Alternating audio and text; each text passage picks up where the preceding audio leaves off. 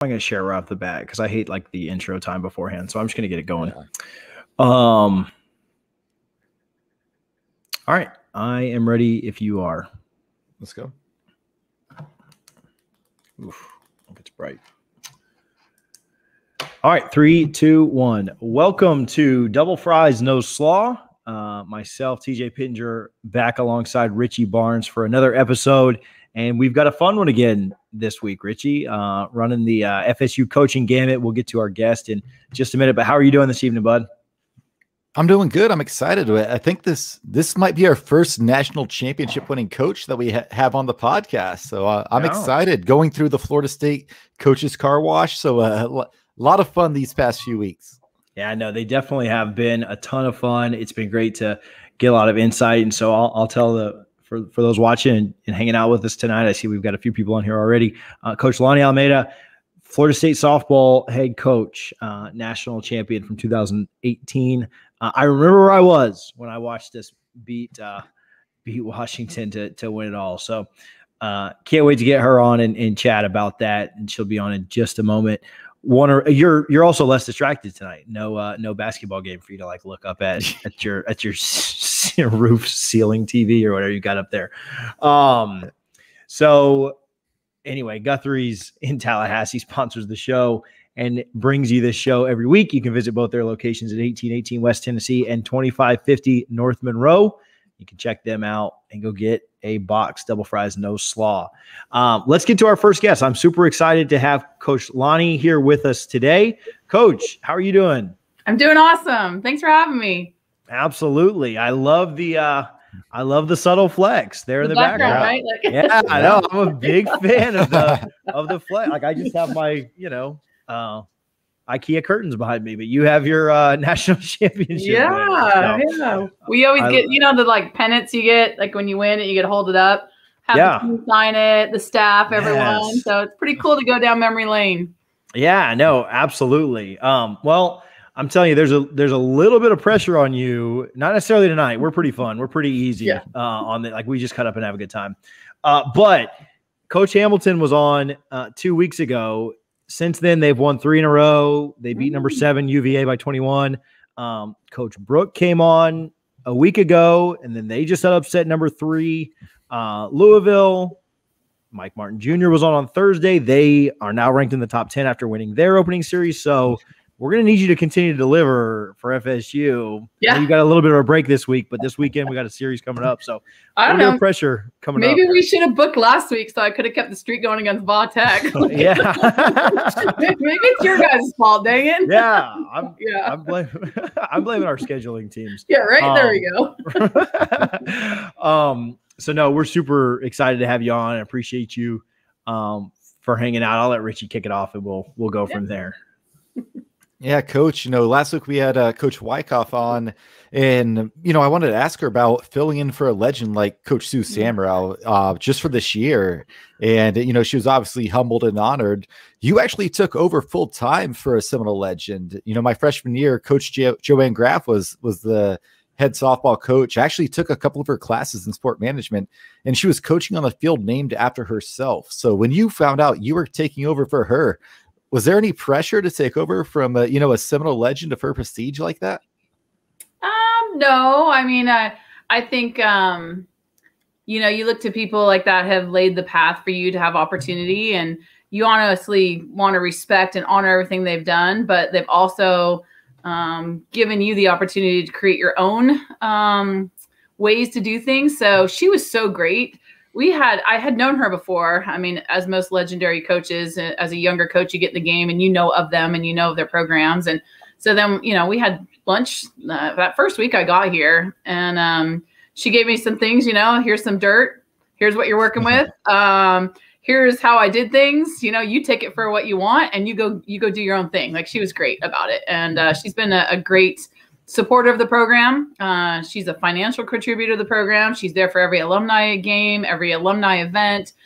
She's a phone call away for anything that I need. And so I'm so grateful for her mentorship, but I'm also just grateful for the fact that she said, I put my time in here and now go ahead and put your stamp on it. And she just never made you feel like that. So it's been pretty incredible. you've built up a pretty good program. I mean, Florida State was a great program in the past, but between you and her, I read that Florida State is only one of 9 schools to make the postseason every year this millennium. 6 straight ACC championships, 3 times to Omaha, and then a national championship in there as well. But, and so my favorite thing about, talking with these different coaches is you're just one example of an absolute dynasty that is being and been and has been built at Florida State. I mean, obviously everybody thinks about football, and that's the easy one to go to, right? But the soccer team has won national champion. The Final Fours we've made it to in basketball. Omaha with baseball.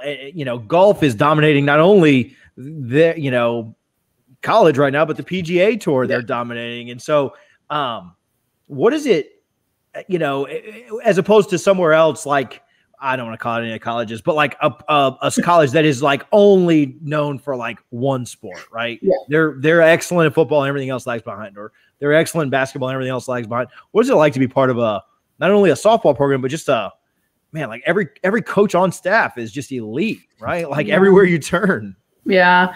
I think there's a few founding principles for success is success breeds success, right? I mean, you get around it, and not only we as coaches have a really good idea of what we want to do, but we're recruiting players that are successful. So those players are around other players that are successful. So decisions through the week when the athletic family's hanging out is always in end for the right decision for the programs.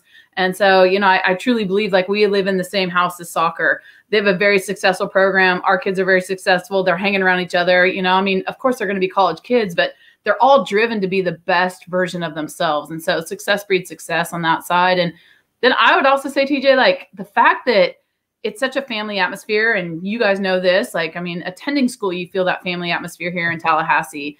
And if you can feel comfortable in your own skin, like you feel comfortable living here, you feel comfortable, your skills can play. So we have big time athletics, but we're a small time family feel. And that combination to me is pretty awesome because now kids feel really comfortable here and they're allowed to be themselves.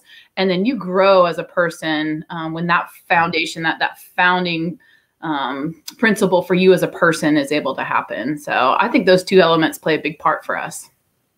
Yeah, absolutely. And Tallahassee just has that feel, and then the college just exemplifies it even more. We talked about the different coaches that have been on, and I like getting the different perspective from the different coaches regarding booster support and what that means. We've had President Alford on. We've obviously talked with Ham about this, and Coach Wyckoff and Meat and everybody else. But like, what does it do for your program specifically? Like, what does the supporting the boosters do for you? Because I understand from a very macro level, like what it does for Florida State, but what does it do for you? Yeah, I think when you look at the financial component, like every program needs the financial help. And like you said, that needs to happen everywhere. But not only do our boosters financially support us, they're there. They're there all the time. Some of our biggest contributors are there in the seat every single games we play, whether, it's hot out or cold out. They're there. They love to see the growth of it. They love to see the growth of the players. They love to be part of the journey. They know that game 6 is going to be way different than game 55, and they want to be there, be a part of it. So I think that, again, goes back to you get a kid coming from Oklahoma or California or Texas, and they're going to come in, and they come into this family atmosphere, but there's also this fan base that's there to support them and watch them grow and be a part of it. And that's the people that financially contribute to us too. It's an investment. It's an investment to people, and they really feel that. So family, I just keep going back to family. Yeah, and that's a great point. And going into this year, it's so different for everybody. Nobody knows how to handle it. Obviously, you started your season amidst the pandemic. How challenging has that been? And, who have you tried to lean upon? We've had some sports play this year already successfully, the football program. And then I'm sure you're talking to the other ACC softball coaches just to try and figure out how do we get through the season, and how struggling has that been? Yeah. Like everyone else trying to live in life, like, what protocols are we following, and what protocols, matter, like, you know, what Leon County's protocols are. And when you go to Raleigh, they're going to be different.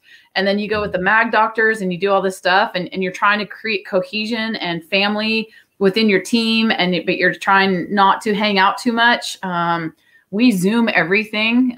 We take pride in, you know, family dinners and all that kind of stuff in our program, and you can't do that anymore. So now you're Zooming and trying to do stuff. And so recreating that connection piece has really been a challenge, but it also has made being on the field fun.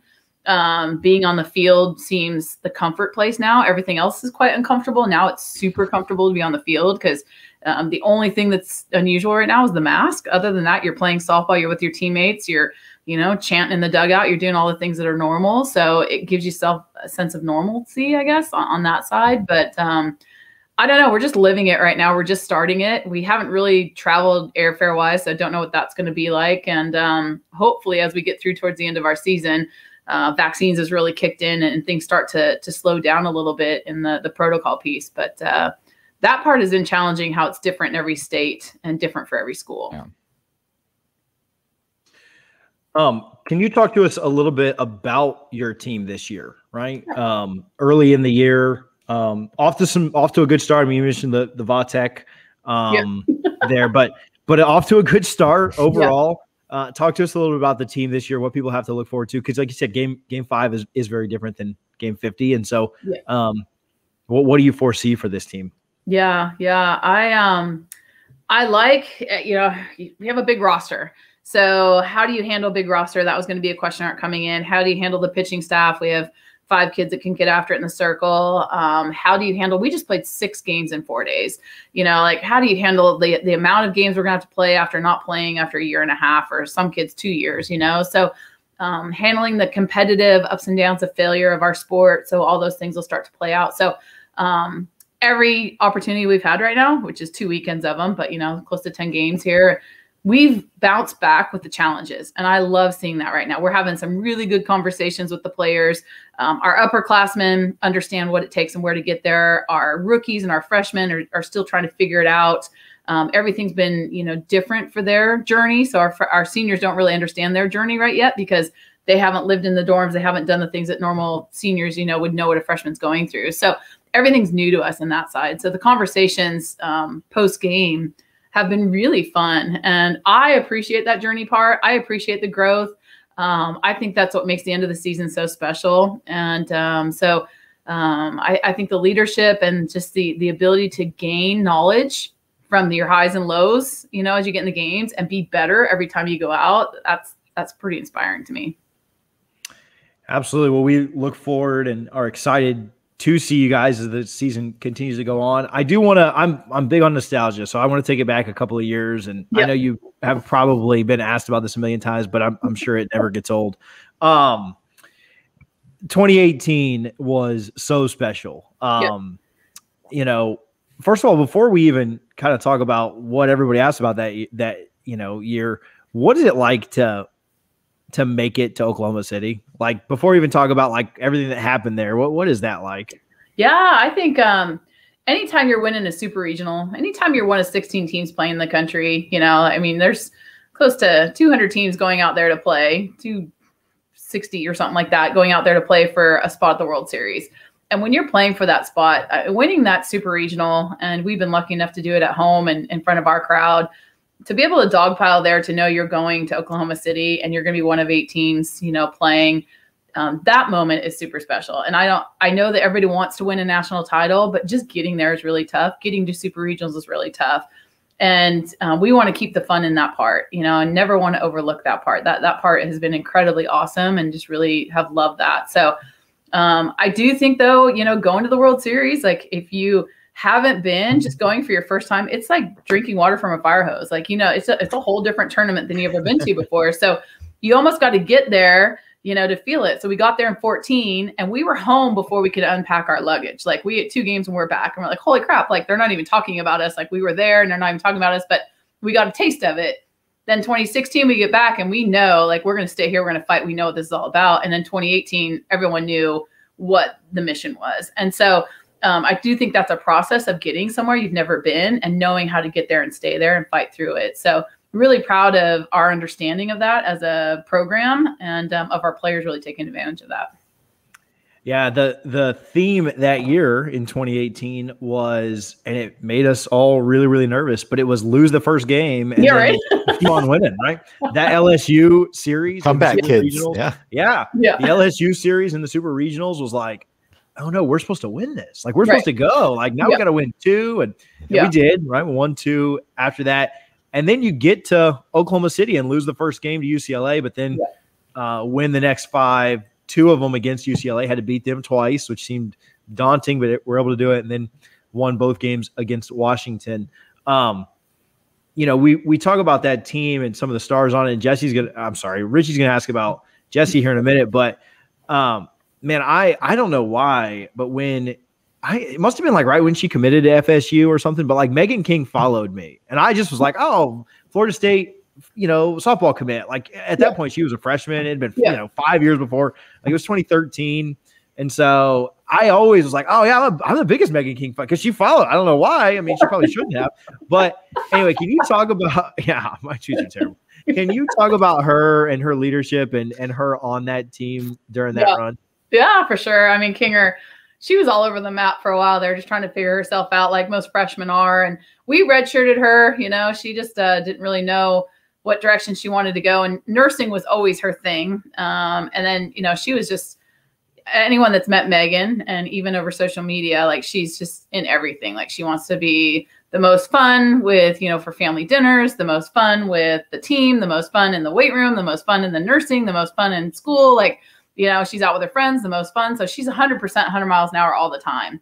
And so it's funny how her journey ended up being to where she was the most fun at the national championship game. She was the most comfortable. She let everyone else be comfortable. She could laugh at herself when she did something stupid. Like there was no point where nerves were a part of it. You know, she was always just really bringing everybody else into like, hey, so what? We dropped a ball. So what? Let's just go play. And I think that's what really calmed everyone down is Kinger just took control and just went after it. And so it's funny how in the beginning when she first got there, I'm like, I don't know if, we don't know if Kinger's going to make it. Like, here's my plan A, coach. Here's my plan B. We were on the plan like F, G, H, I don't know. We were on so many plans it wasn't even the end of her freshman year. You know, she just, I didn't get grades in this class. I missed this. I did this all over the place.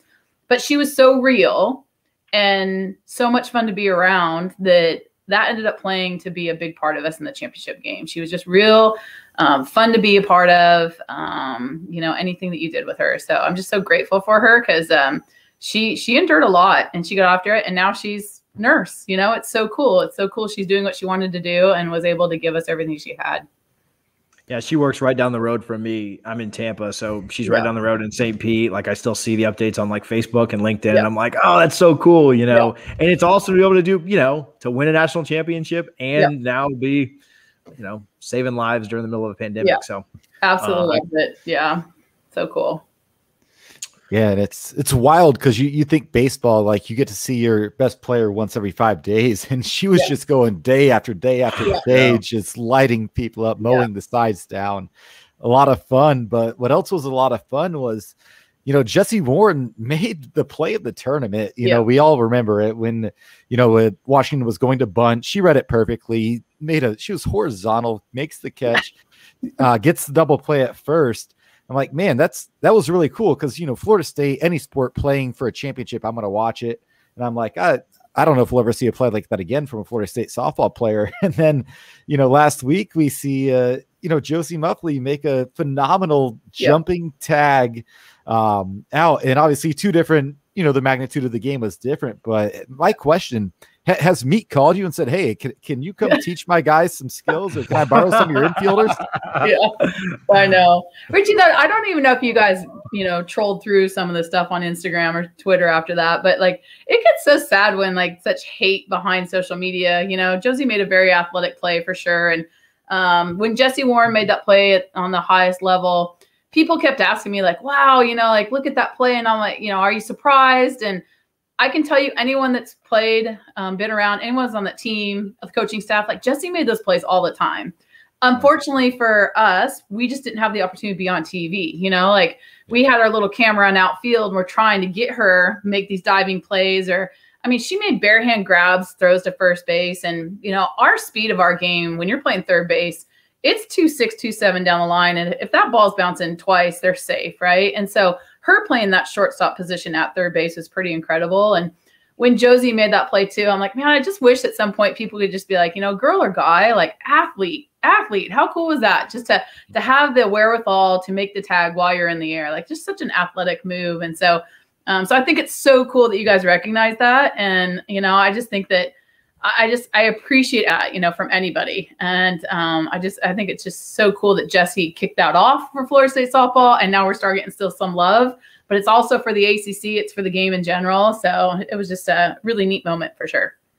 Yeah, that play, and it's been 2 years, well, almost 3 years, 2.5 years. Yeah. That play, and so like it's not just like hyperbole or living in the moment. That's like a top 5 play in Florida State history. Like all Florida State. Like when you consider the timing of it and that it was for a championship, like, you know, I'd put the game-winning goal for soccer up there. I'd put, you know, Kermit's, you know, kick return for a touchdown. You know, like those are the plays, like Peter Warwick's catch where they're pulling his arm down. Like that's up there. Like that's one of those, like, I don't want to say that play won a championship. That play won a championship, you know, like, so don't, you know, no, I am completely with you.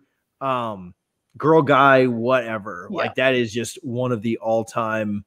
And again, I was saying that 2.5 years ago, but now it's 2021. I'm still saying it. Like that was a top play ever in Florida State history. Yeah. Richie, you're a sport fan. You get in sport moments. I don't care what it is. And there's a moment something can happen. You're on the edge of your seat. Like, oh yeah. Like what? And like, did you see that? You know, like, it's just so cool. So yeah. Do you remember when the catch happened? You know, there's probably 2 catches in Florida State history, and one of them softball, one of them football, you know? So yeah. Yeah, absolutely. Yeah, and I definitely appreciate it because I grew up with a sister 1.5 years older than me, and she's you know 5'11" now, so she was always taller. We played basketball. She would beat me one-on-one in the driveway all the time. So I can definitely appreciate the female athletes and watching them play. And a big one coming up. You know, we love talking rivalries on this podcast. Yeah. You guys are going to play back-to-back on March 5th and March 6th in Gainesville, then Tallahassee against that school down off, you know, I-10 and I-90. And we don't use their name here, but it's different this year because you normally would play them, you know, separate times, 2 different weekends or weeknights. But now you're going to play them in almost a mini weekend series. How exciting is that to get the Gators back-to-back like that? Yeah, definitely. Again, because of COVID, so many different situations. They had to open up a weekend just for an SEC open weekend because of maybe COVID within their conference. So we didn't. We had an open weekend. Let's go ahead and get this like a Friday, Saturday deal. And I think it's awesome that it's on a weekend versus we've always played Wednesday nights and then a couple weeks apart. So we're having to make adjustments. What we learned Friday, we're making to Saturday. And that's always fun in a 3-game series. And granted, it's only a 2-game series, but the rivalry is awesome for us. The athleticism, the stories, you know, it's a chance to sit down and talk about the stories. We had an epic game here when AP hit a walk-off home run. And, you know, we'd sold out the place and the streets sold out. People are in the parking garage. Like, this is epic moments that you could talk about the Florida State-Florida rivalry and the game and what it means. And I'm really excited for it. We've had Mead on twice, and both times we've asked him about, so I'm going to bring up kind of a sore subject, but we've asked him about, well, it was worse for them. It was worse for them for sure. We've asked them about the way that the baseball season ended last year, right? So it was us winning at Florida to shut down their stadium, right? The last win ever. He said history will go down with the last win ever in McKeithen Stadium will be at Florida State. Didn't fare as well for us, right? We lost our last game of the year against Florida when the pandemic struck.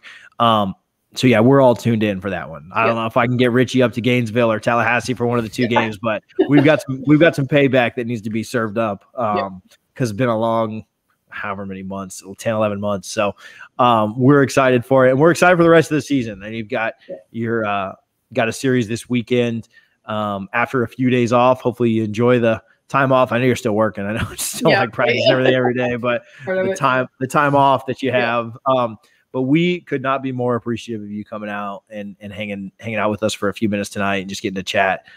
We had a great time. So thank you so much for hanging with us. Thank you guys. I appreciate this. It's fun. It's fun to talk to people that love sport. I love it. So thanks, CJ. Thanks, Richie. Thanks, yeah, Coach. no, we're down anytime. We just kind of do this. We do it for fun because we just like Florida State and like sports. So no, we definitely appreciate you, and best of luck through the rest of the year. We hopefully I can get Richie up to OKC this year. We'll see you there. Definitely. Whenever you guys can make Tallahassee, let's get out and swing the bat a little bit, run around the field. Let's see what you got, huh? Oh, can I take BP? Yeah, heck yeah. I mean, obviously when COVID protocol's over, I'm vaccinated. I'm good. Yeah, they're good. I'm not. So I'm not yet. I'm not yet. Yeah, I'm not because I don't like. I'm like I'll be the last person vaccinated, so I don't have to get embarrassed by all these college girls. So I'll let Richie be the one that gets embarrassed out there. So. As long as there's no video, I'm good. No, there will be video, bro. These cameras are fantastic these days. Like, it's true. Yeah, there will be video if I'm there. Coach, thank you so much for hanging out. We appreciate it. Y'all. You guys take care. Go Noles, huh? Go Noles, Coach. Lonni Alameda, she was awesome. Every time we have a new coach on, I say this every week. Every time we have a new coach on, I say, "Oh, that was my favorite." So anyway, she was really, really good, and you could tell the passion for Florida State and her team and coaching, and like she just said, sports in general, great plays, like everything. The passion was so there and so evident. I loved that interview. I thought she was fantastic. So hopefully we'll get her on after winning a national championship again this year. So we'll get her on to talk about that later on down the line. So well, good stuff from Coach. I don't know who the next coach that we're going to get on is, but I'm sure it'll be great. So stay tuned as we kind of keep that rolling. Where do you want to start? We've got some notes and things. Well, let's start with this. Let's start with some recruiting news. Lamont Green Jr. Committed to FSU over the weekend. He's a 2023 defensive end. So not this class that we're currently recruiting. He's a junior now, but the class after. So 2023 defensive end. We had, Richie, you remember when we had Lamont's dad on? We had Lamont Green Sr. on the podcast. He made a prediction. Not a prediction. Well, you know what? I'll just let you guys listen to it. He made a comment like, "You better do this" type comment. Yeah. So for those that don't remember, this is quick. I'm going to play this for you. Enjoy it, and we'll be right back. Appreciate your thoughts on it. Your son is a recruit right now and going through this. What's it like having gone through it once yourself, but obviously many years ago, different kind of circumstances, different world. What's it like to now go through it with him and to kind of see it through, I don't know, experienced eyes, but you want him to have his moment? Or like, what's that like for you? Man, it's kind of cool in a way, it's because when I went through it, it was a whole lot different. There was no social media, we barely even had no cell phones, you know what I mean? So it's just a lot different now. These kids, they get so much exposure, man, and it happens so fast. One thing happens and everybody knows about it so fast. But I mean, I think he's doing pretty well. He's one of those kids, man. He's not really into that. I would call him kind of like a blue collar kid. He goes to work. He goes to the gym. He goes about his work. He goes to practice. He goes about that. And he's not into. I do the social media thing kind of, but he doesn't, he's not into that. He watches it, he very quiet kid, analyze it. And to get me and him are totally 300. We're only the same on the football field. You know what I mean? And I think he's a little better than I was at this point. But as far as just person, I was a wild guy. You remember? I don't know if you guys remember back then, but I was the gold teeth guy with the hair everywhere, acting crazy. My son, he's totally different. You know what I mean? He's about his business. He's one of those straightforward kids. Very good student. I can't say enough positive things about him. He don't give me any problems. He goes to work though. He goes to work, and I think with the recruiting part for him, it's a little different because everything is comparisons to your dad. you know, and he kind of does, you know, his own thing. And one thing I'm glad about, we play different positions because if we played the same positions, it would be a position that would be even worse, you know. So, but he's doing well. He's handling it well. You know, he got his favorite schools, you know, that he likes. You know, he grew up on Florida State football, so that's one big advantage that we have, you know, going into it. So I'm excited about it, though. I'm excited about it. He's still a puppy, though. You know, he still got a ways to go, but he's having a great football season right now, too. They're about 3-4 games into it, man, and he's having an unbelievable year right now. I'm just glad to be a part of it. Well, all the best of luck to him, and hopefully he continues to grow. And wherever he ends up, whether that's Florida State or wherever, obviously we want him to be in the Garden and Go, but wherever he ends up, hopefully he has a ton of success. And if he doesn't come to the Garden and Goal, it's going to be hard for him to have a place to live when football is not in, you know. I'm putting the pressure on, bro. I'm not even faking about it. I'm putting. I was gonna ask. We need more of that. We need that. I'm 100%. I don't care who knows, who sees it. I'm putting the pressure on. I love it. We need help. Not just that is man. It's just you can't. I'm a legacy. You know, I'm all for the legacy thing, man. You know what I mean? You know, why Florida State's the greatest school in the world. We're just having a few problems right now. Why go somewhere else? Why? There's no need for that. Yeah. He wasn't messing around. He was all in on FSU, told us that, and I know that clip was a little long. I lied to you guys. I picked the wrong one. I picked the 4-minute clip instead of the 2. But you got to hear a great interview again. He wasn't messing around, Richie. Like if Lamar, like Junior was coming here, right? Like there was no questions about that. Yeah, we thought at the time, you know, he's a legacy, but you know, we go back just a year ago to Brandon Jennings. You know, we thought for sure he was a lock, and you know, he ends up flipping to Michigan and ends up, you know, signing with Maryland. You know, best of luck to you up there. Hope you like crab cakes and football. But you know, Lamont Green, like it was clear talking to his dad that he was always going to be Florida State. Not to, you know, downplay the job Coach Norvell did, because, you know, he's still a father, so he's still going to look out for his kid to make the best decision. But he clearly thinks things are going, you know, in a good direction at Florida State. And he's an elite pass rusher. And that we haven't had one since Brian Burns, probably, who just made a habit living in the backfield. So it's exciting to have a guy like him. And you know, for TJ, guys like you and I who grew up in the 90s Florida State dynasty era, now to see the kids of those guys going through the recruiting process. And, you know, we got another one in, you know, Marvin Jones Jr., a huge prospect down in South Florida that Florida State is very much in on. You know, is it going to be the legacies that save the program? Because that would be very fitting. Yeah, the guys that made this program, right, being the ones that their sons being the ones that bring it back. No, I'm all for it. I like the way your head's thinking about that. I hadn't really put the 2 and 2 together, but you're smarter than me, so that helps. And if that's the case, you know, we got Cromartie, we might have a whole defense in a year or two. Oh, good Lord. Oh, man. Hopefully the coaches can have Zoom calls with the kids over his Wi-Fi. So that worries me a little bit, but all right. Jokes are plentiful here on Double Fries, No Slaw. What was also plentiful is Florida. Man, hell of a transition here. Florida State hit their $100 million goal. I think it was a 5-year goal. The booster pledge goal that they had set, I think we hit it in 3. So yeah, hats off to those in the booster office, President Alford and his leadership, and all those associated with that. Big bread in the 850, right, Richie? Hey, man. Michael Alford, you know, we had him on the show, I think, you know, not to toot our own horn, we were one of the first pods to have him on to really push this campaign.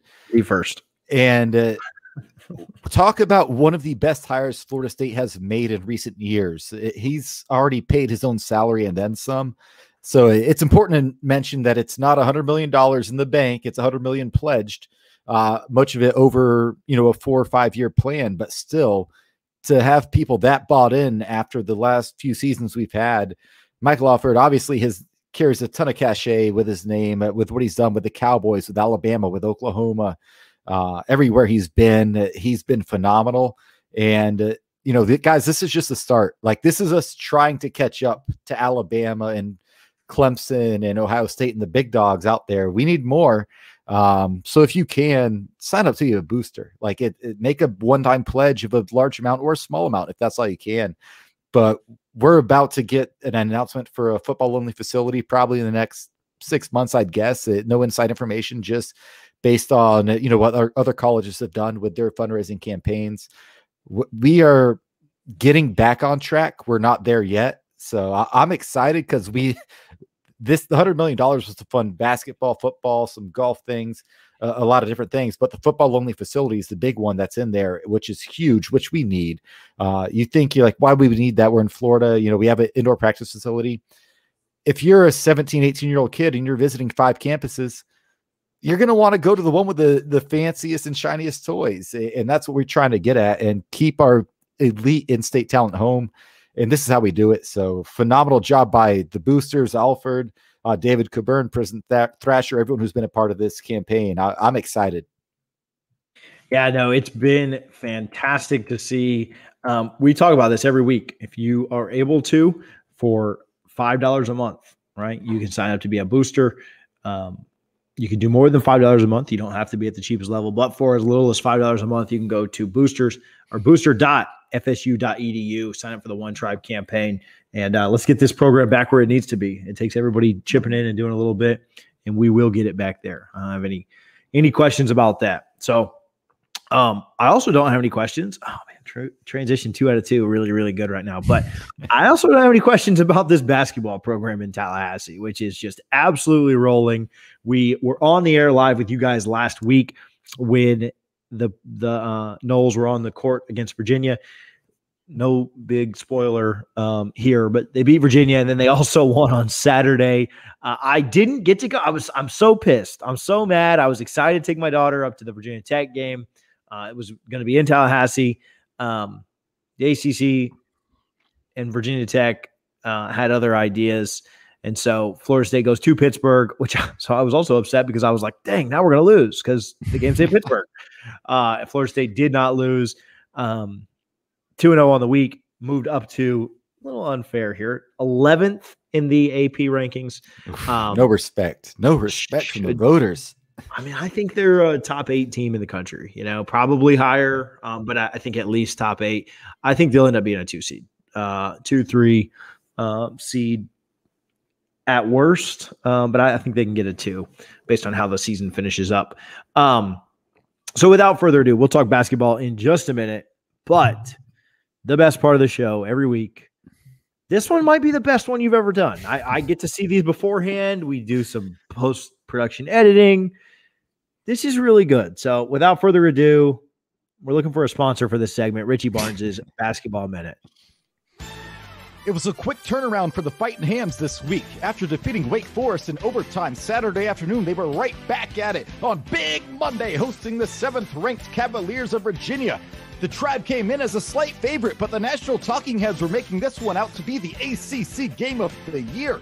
Virginia and Tony the Paper Tiger Bennett squad came out feeling great, taking an early 6-2 lead in the TLC-CC, but little did they know FSU was about to treat them with the same level as respect as that punk high school kid treated Cam Newton with over the weekend. And spoiler alert, it would not end well for the Hoos. Florida State would score 2 unanswered touchdowns to the tune of a 14-0 run before Bennett realized he wasn't in Charlottesville anymore.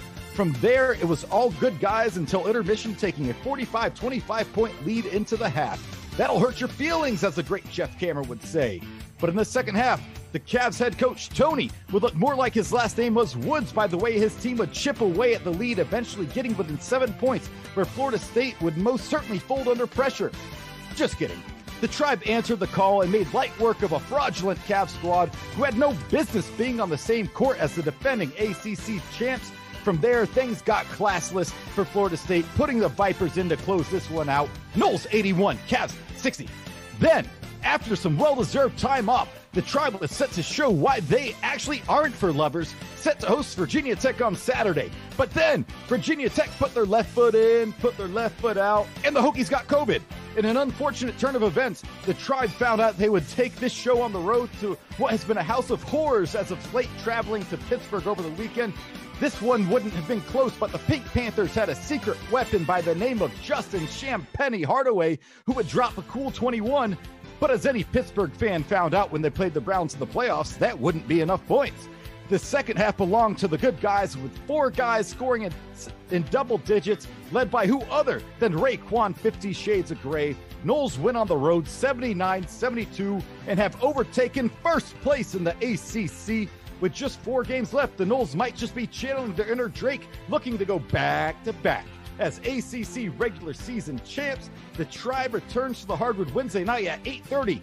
Way past my bedtime, by the way, as they take on a tropical depression looking to bounce back from an 87-60 point loss at home. Ouch, Miami.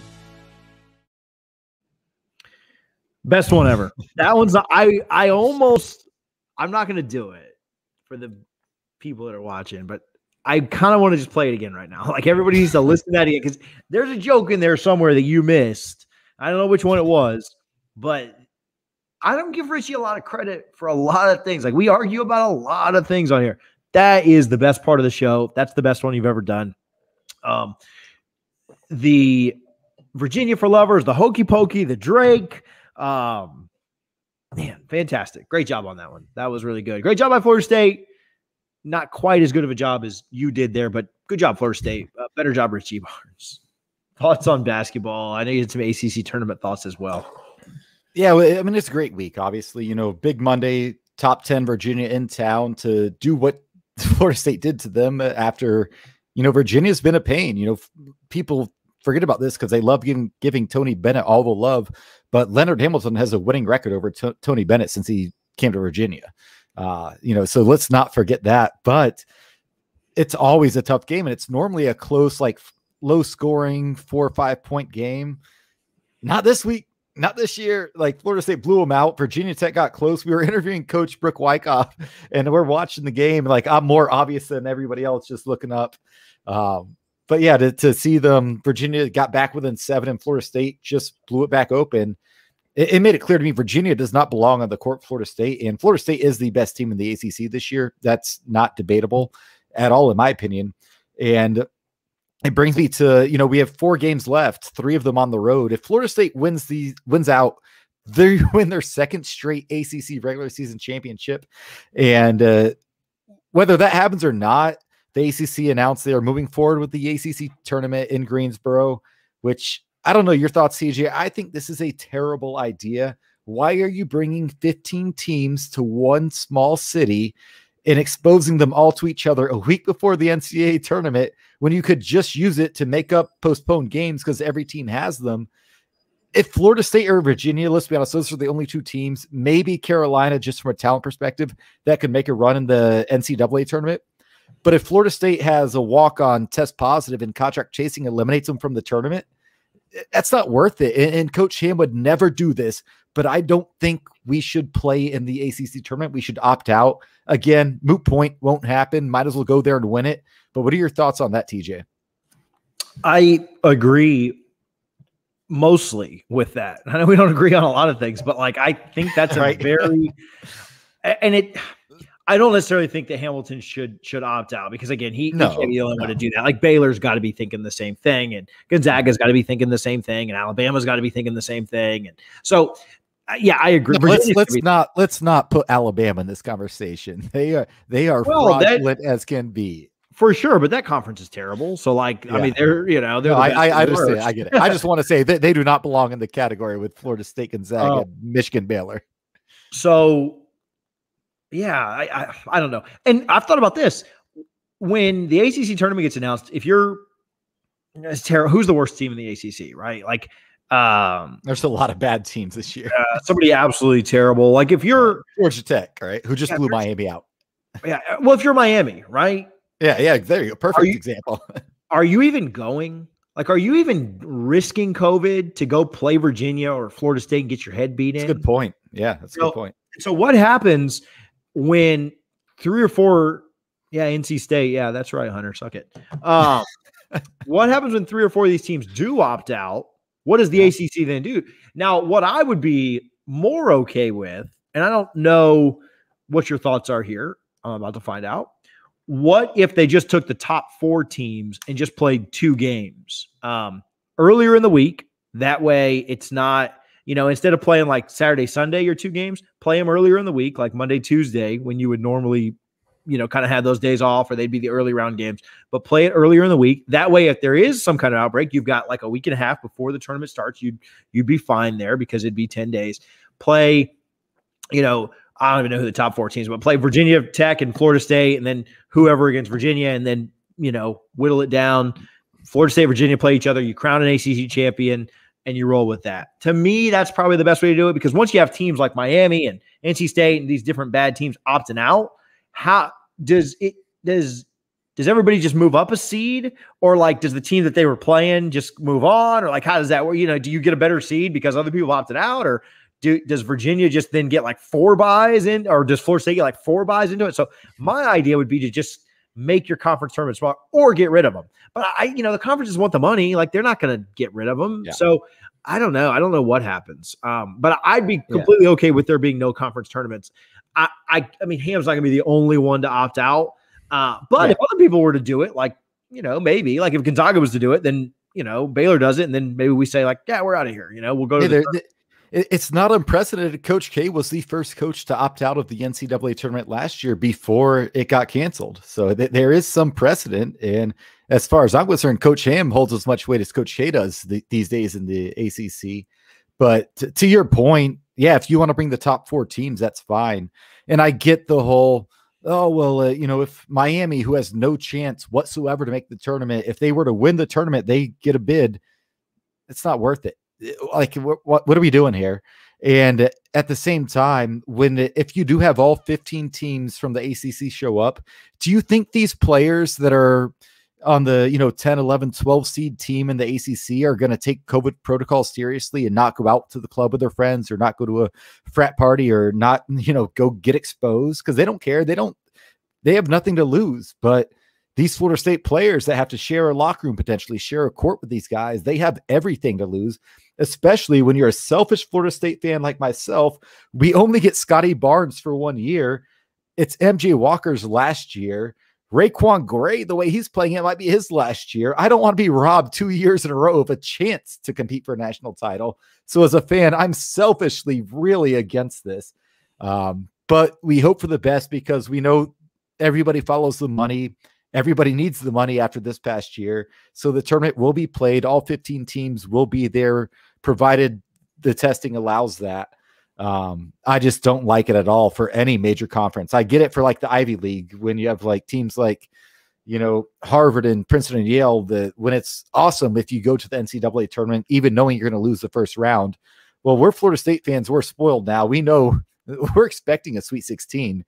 So we don't want that to be ruined the week before. Yeah. No, I'm going on record saying Elite 8 or bust, and then anything happens from there. But the Sweet 16 is not enough for me this year, just for what it's worth. Now I'm with you, and I think that it's something that has worried me for a while. When the NCAA came out with their protocols for what you have to do to get into the tournament, from one sport, one team on the hard court to the other. Women's basketball last night with an incredible upset over number 3 Louisville.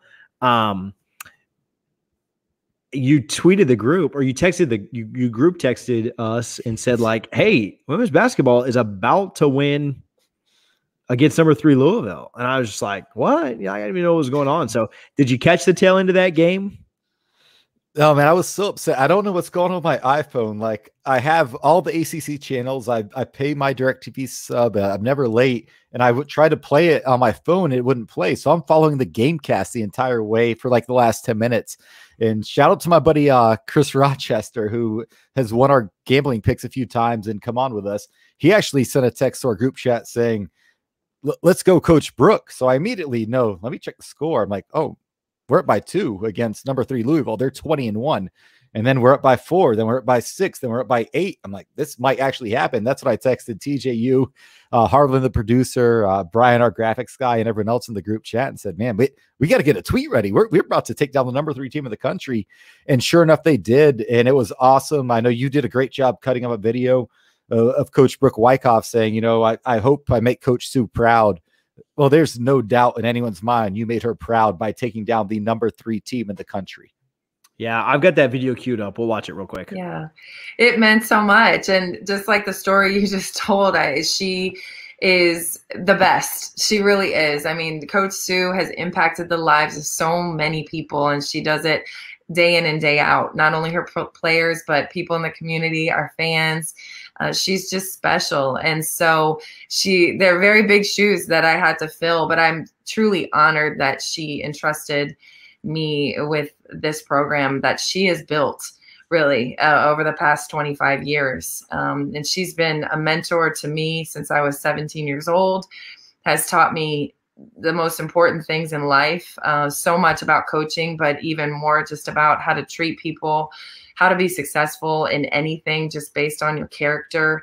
And so, yes, just to know that she thought I was up to the task was a huge honor. And I hope that I'm doing her proud.